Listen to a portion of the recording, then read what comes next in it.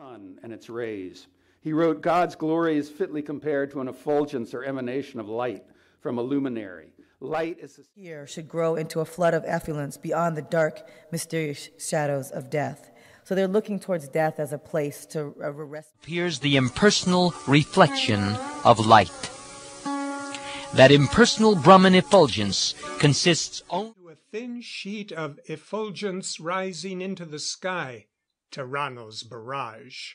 It seemed... Or the afterglow of a jet that went by. Whatever experience it was, whatever form he saw, it was not the effulgence in us, but this is more than just a mirrored reflection. This is a radiance, the effulgence of God. He is the representation